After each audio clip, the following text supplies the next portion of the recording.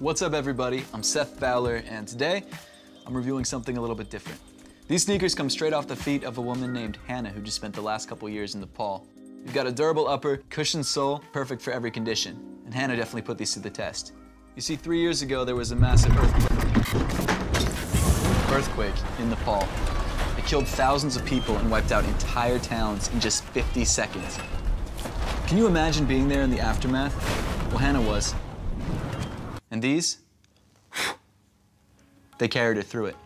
Nepal also experiences extreme flooding that wipes out roads and people's homes. That made these the best form of transport because she often found herself facing long hikes to get to where she was going. You see, Hannah was in Nepal because she's an aid worker with a charity called Concern Worldwide.